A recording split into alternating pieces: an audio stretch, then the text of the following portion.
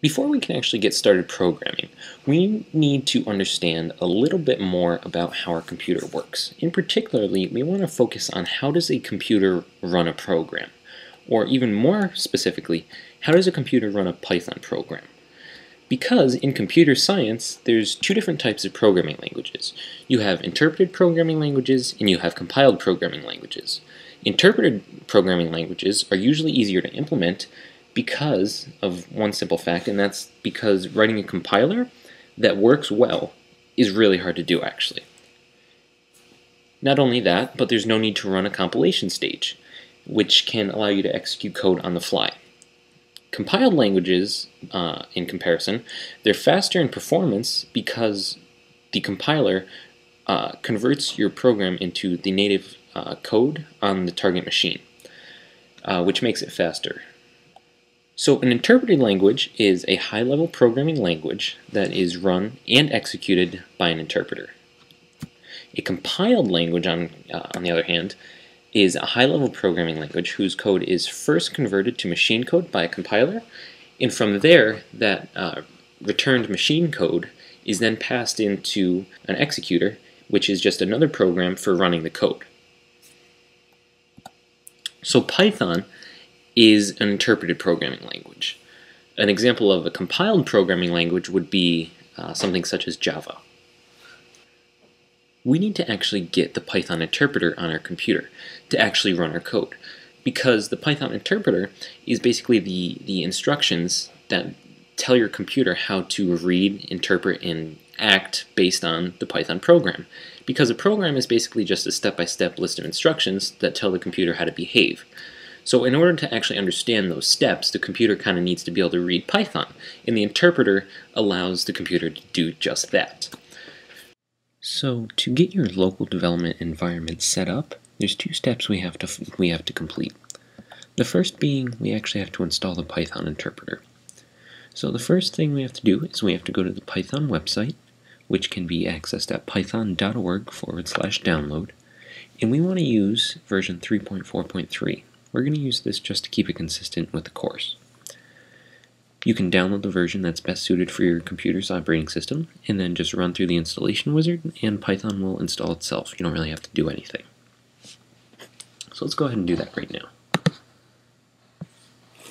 So again, it's python.org/downloads, and we're just going to locate version 3.4.3, which is right here.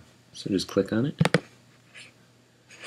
and then scroll all the way down, and we want to find the version that's best suited for our computer. So I'm on a Mac 64-bit computer, so I'm going to download this installer. And the installer is right here. I'll open this,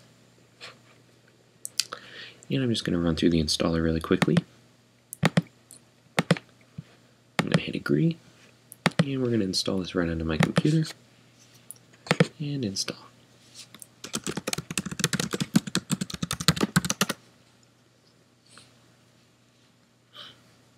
Okay, so now that Python is installed, we need an actual editor to write code in. Now, I chose to use PyCharm for this course, number one, because it's free, and two, it's professional grade. Meaning, technology companies, actually use this application and rely on it to build the cool apps that they make. So you can download this for free at jetbrains.com/PyCharm. And we'll go there now. Again, it's jetbrains.com/PyCharm. And then just go ahead and hit download now.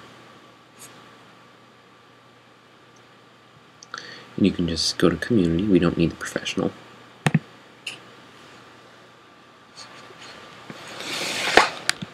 And then it's downloading. Okay, so you can see that PyCharm has downloaded successfully. Okay, I'm just going to go ahead and drag this application to my applications folder. Alrighty, so now PyCharm is actually in our application, so we can go ahead and eject that. Alright, and it's right over here. I'm just going to move this over here, and I'm going to go ahead and open it. Okay, so chances are you don't have a prior configuration of PyCharm, so we're just going to go ahead and hit Do Not Import Settings. Okay, and this is just a one-time initial configuration. So I like to use the dark theme, so I'm just going to change that.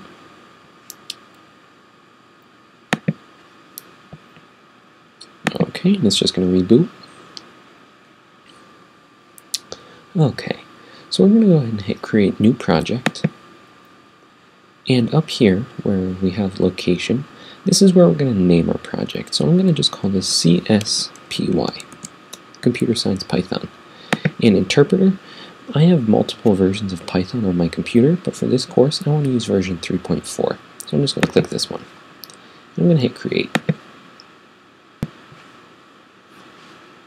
We'll just let it finish what it's doing. Okay, so now Python is ready to be used in PyCharm.